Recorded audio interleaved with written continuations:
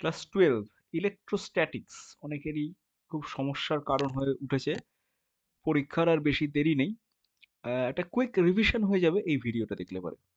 ওকে, দেখো, এই ভিডিওতে ইলেকট্রোস্ট্যাটিক্সের বোর্ড লেভেলের যে সমস্ত ফর্মুলাস গুলো তোমাদের দরকার সেগুলো রয়েছে, এবং যে যে কনসেপ্টগুলো তোমাদের খুব পরীক্ষায় আসে সেগুলো সবই একটা ভিডিওতে তুমি পেয়ে যাবে। এবং এখানে যে নোটসটা তুমি দেখতে পাচ্ছ সেই নোটসে পুরোটাই লেখা আছে। তোমরা ভিডিও পজ করে করে নিজের প্রয়োজন মতো নোটস এখান থেকে নিয়ে নেবে।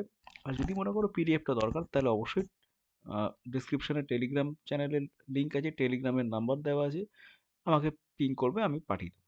ওকে, তো স্টুডেন্টস, প্রথমে আমরা চলে আসছি ইলেকট্রোস্ট্যাটিক্সের যে ব্যাপারটাকে, খুব মেন ব্যাপার আর কি, ইলেকট্রিক চার্জ।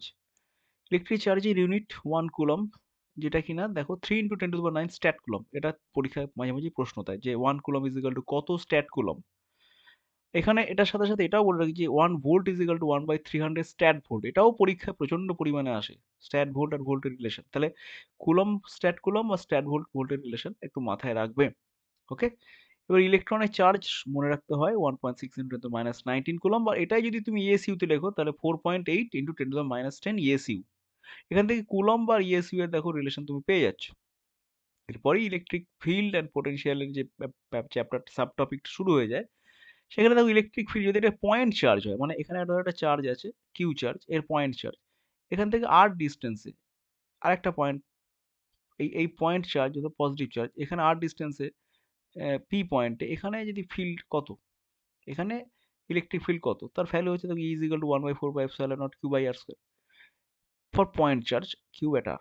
দেখো ফোর্স কি হবে, এখন ইলেকট্রিক ফিল্ড যা, তার সাথে কিউ যদি গুণ করে দাও, ইলেকট্রিক ফিল্ডের সাথে কিউ গুণ করলে পরে তুমি পেয়ে যাচ্ছ ফোর্স। দেখো এখানে ফোর্স ফর্মুলা রয়েছে কুলম্বস ল, তোমরা জানো এটা কুলম্বস ল, যেখানে 1/4 এটা তোমরা সকলেই জানো। ইপসাইলন নটের ভ্যালু একটু মাথায় রেখে দেবে, এবং ইপসাইলন নটের যে ডাইমেনশন, এই ডাইমেনশনটাকেও আমি মাথায় রাখতে বলবো। ঠিক আছে, ওকে। এরপর দেখো খুব কমন একটা প্রবলেম তোমাদের জিজ্ঞেস করা হয় যে একটা এরকম প্লেট আছে, নেগেটিভ পজিটিভ ইলেকট্রিক ফিল্ড দেওয়া রয়েছে, ইলেকট্রিক ফিল্ডের দিক থেকে এদিকে একটা চার্জ রয়েছে, চার্জটা যদি এই ভি ভেলোসিটি ছুড়ে দেওয়া হয় তাহলে তার গতিপথ কিরকম হবে। অবভিয়াসলি তোমরা দেখো এখান থেকে তোমরা জেনে যাবে যে, মনে করলাম কোনো একটা সার্টেন ইনস্ট্যান্টে এরকম ভাবে চলে যাবে, কারণ এটা পজিটিভ আছে তাহলে রিপেল করবে, চার্জটা এদিকে রিপেল হবে। আর এদিকে বেগ যেহেতু আছে, আলটিমেটলি চার্জটা গতিপথ ঠিক এরকম টাইপের একটা গতিপথ হবে। মনে করো কোনো একটা পয়েন্ট, কোনো একটা টাইমে এক্স ওয়াই পয়েন্ট ও গেল চার্জ, তাহলে এক্স অ্যাক্সিস বরাবর যতটা ডিস্টেন্স গেল, ধরো এদিকে তো ভি ভেলোসিটি ছিল, তাহলে এক্স অ্যাক্সিস বরাবর যতটা গেল সেটা হচ্ছে এক্স ইজিক্যাল টু ভিটি হবে, right? R y is equal to কি হবে, কারণ এদিকে তো অ্যাক্সেলারেশন আছে, কারণ এদিকে ফোর্স অ্যাপ্লাই হচ্ছে, y is equal to কি হবে, total force that is q into E by M N T square, y is equal to half A T square. এখান থেকে তুমি টি অমিট করে দিলে তুমি ইকুয়েশন অফ দ্য কার্ভ পেয়ে যাবে। মানে এখান থেকে x is equal to কত আসছে, x is equal to আসছে, sorry t is equal to আসছে, t is equal to কি আছে, t is equal to হচ্ছে x বাই v আসছে, এই টিটাকে তুমি এখানে বসিয়ে দাও, তাহলে আসবে y is equal to half Q E by M, ওকে, আর টি টি মানে x square by V square. এই চলে এলো তোমাদের ইকুয়েশন, রাইট?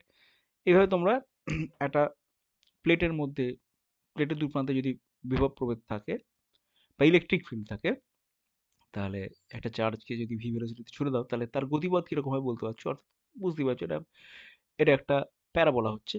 ওকে, বেশ, এরপরে আমরা আসছি, দেখো পোটেনশিয়ালের ফর্মুলা, পয়েন্ট চার্জের জন্য পোটেনশিয়াল, কোন একটা চার্জ রয়েছে, পয়েন্ট চার্জ কিউ, তাহলে এখানে আর ডিস্টেন্সে পোটেনশিয়াল কত হবে, B is equal to 1/4 pi epsilon naught Q by আর।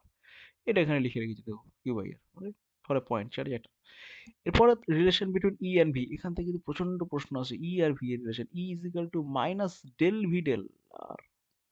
ঠিক আছে, এখান থেকে তোমাকে হয়তো ভি এর একটা ফর্মুলা বলে দেওয়া থাকবে, V is equal to 3x square plus 3x square by plus 2xy।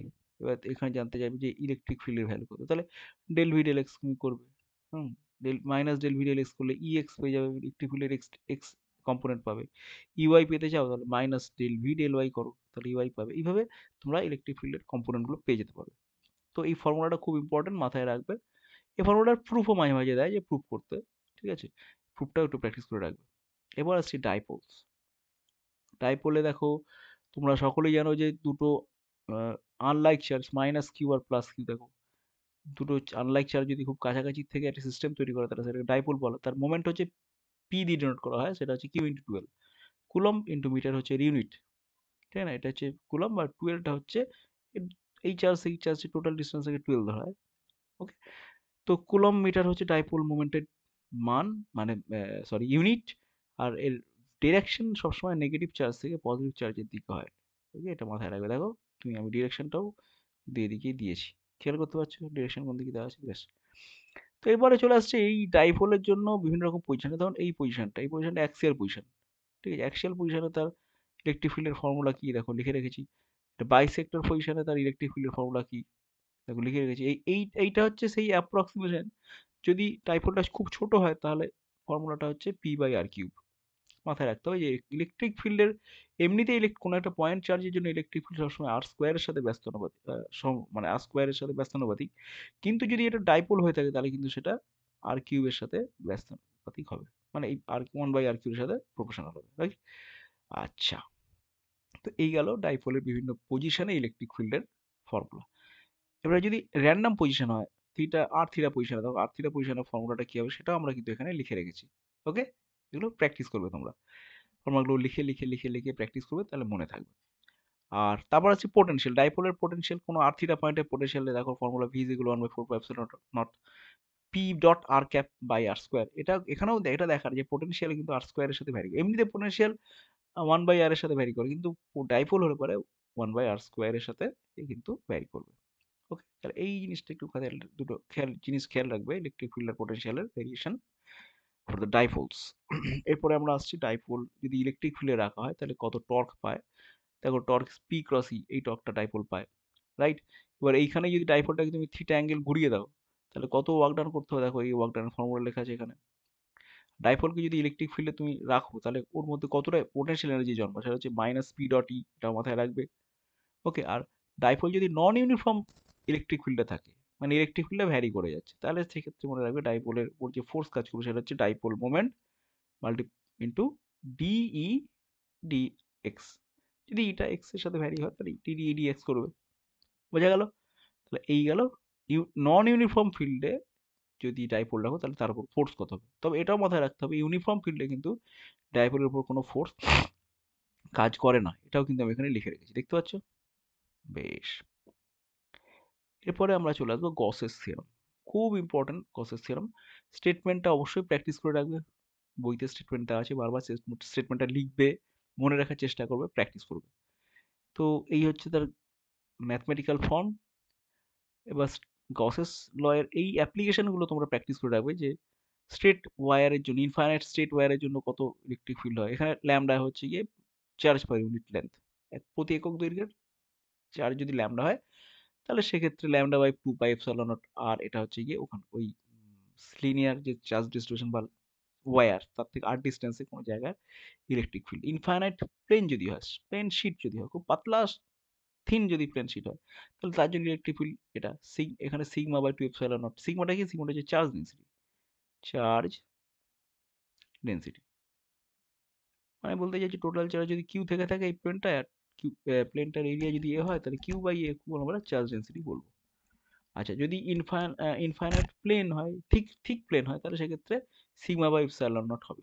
এখানে কিন্তু টুটা আর আসবে, এখানে টু ছিল, থিন হলে পরে টুতে আসে, কিন্তু ঠিক যদি হয়ে যায় তাহলে তারা এখানে টু আসবে না। সলিড স্ফিয়ারের ক্ষেত্রে কি হবে, দেখো এখানে ফর্মুলা লিখে রেখেছি। যদি আর গ্রেটার দেন আর হয়, মানে সলিড স্ফিয়ারের রেডিয়াস যদি ক্যাপিটাল আর হয়, আর তুমি অনেক দূরে যদি ইলেকট্রিক ফিল্ড বার করতে চাও, তাহলে এই হচ্ছে ফর্মুলা।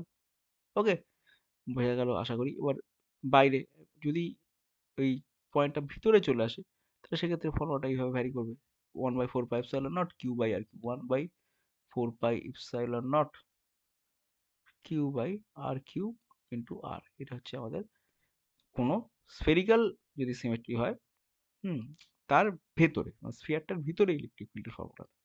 ওকে, তো এইখানে এই গ্রাফটাও একটু মাথায় রাখবে। এই গ্রাফটা দেখতে পাচ্ছ ভিতরে লিনিয়ারলি বাড়ছে ইলেকট্রিক ফিল্ড, তারপর যেই সারফেসে যাচ্ছে ইলেকট্রিক ফিল্ড ম্যাক্সিমাম হচ্ছে, সারফেস ছেড়ে যখন বেরিয়ে আসছো তুমি তত ইলেকট্রিক ফিল্ড কিন্তু কমতে থাকছে।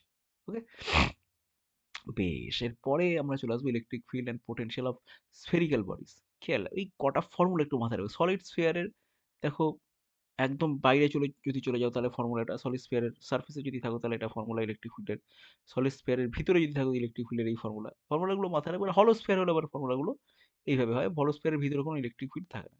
এই দুটো গ্রাফ একটু মাথায় রাখবো, হলো sphere solid স্ফিয়ারের graph, electric field versus ডিস্টেন্সের, centre থেকে ডিস্টেন্সের গ্রাফ অবশ্যই মাথায় রাখবে। এবার আছে পোটেনশিয়াল, পোটেনশিয়ালও দেখো ফর্মুলাগুলো পরপর একটু খেয়াল রাখো।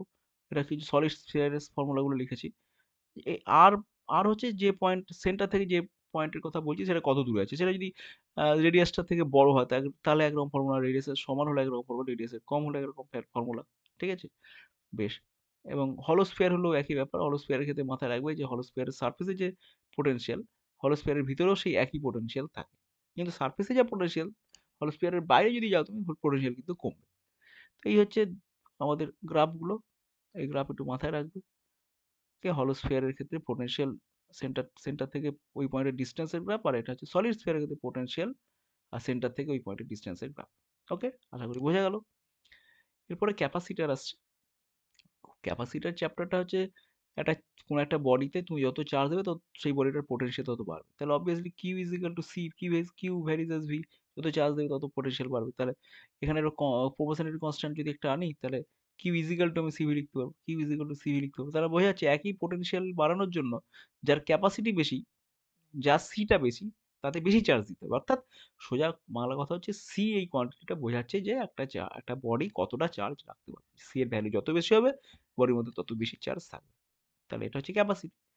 ক্যাপাসিটার মানে ক্যাপাসিটার, এটা কেবল ক্যাপাসিটি বলা হয়। Capacity unit capacitor capacity unit হচ্ছে ফ্যারাড। ফ্যারাড লিখতে ভুলে গেছি, ক্যাপাসিটির ইউনিট হচ্ছে ফ্যারাড, এসআই ইউনিট।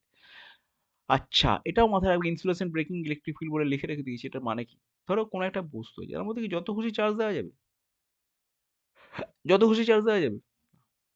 তুমি চার্জ দিতে দিতে এর বাইরে ইলেকট্রিক ফিল্ডও বাড়বে। যতটা চার্জ দিলে ইলেকট্রিক ফিল্ডটা 3 × 10⁶ ভোল্ট পার মিটার হবে, ঠিক ততটা পর্যন্ত চার্জ এই সুন্দর বডিটাতে দেওয়া যেতে পারবে। তার থেকে বেশি চার্জ দিলে কিন্তু বডি থেকে চার্জ লিক করে যাবে।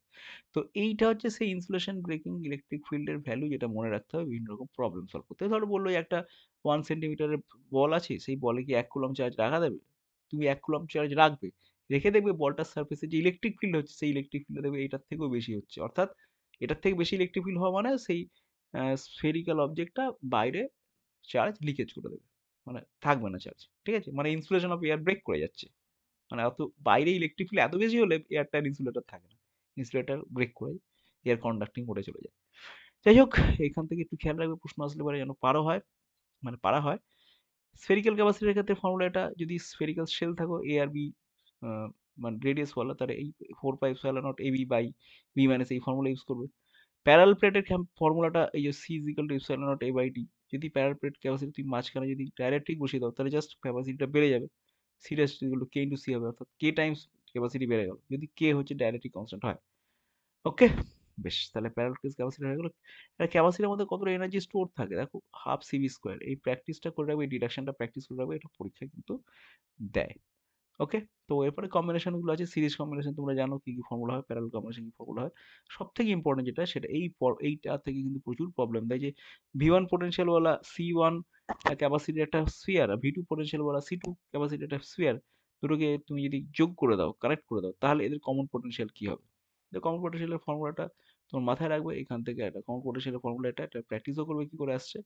এবং তারপরে যেটা প্রশ্ন সেটা হচ্ছে এনার্জি লস কত। তুমি এইখানে চার্জ ছিল, এইখানে চার্জ ছিল, দুটির পোটেনশিয়াল আলাদা ছিল, যখন তুমি এটাকে কানেক্ট করে দিলে তাহলে তো চার্জ ফ্লো হবে, বেশি পোটেনশিয়াল থেকে কম পোটেনশিয়াল দিকে চার্জ ফ্লো হবে। তার ফলে কিছু কিন্তু দেখা যাবে যে চার্জ ফ্লোর জন্য ওই তারের মধ্যে চার্জ ফ্লো শক্তি খানিকটা হিট এনার্জি রেডিয়েট হয়ে গেল, খানিকটা গরম হয়ে গেল, খানিকটা লিকেজ হলো, অনেক কিছু হলো। তাহলে চার্জ, এইরকম চার্জ ফ্লোতে কিন্তু এনার্জি তোমার কি হয়, মানে এনার্জি খানিকটা লস হয়ে যায়, যে এনার্জিটা ছিল তার থেকে খানিকটা এনার্জি লস হয়ে যায়। এনার্জি লসের যে ফর্মুলা সেটাও দেখো আমরা লিখে রেখেছি, delta U is equal to, এটা লেখা আছে।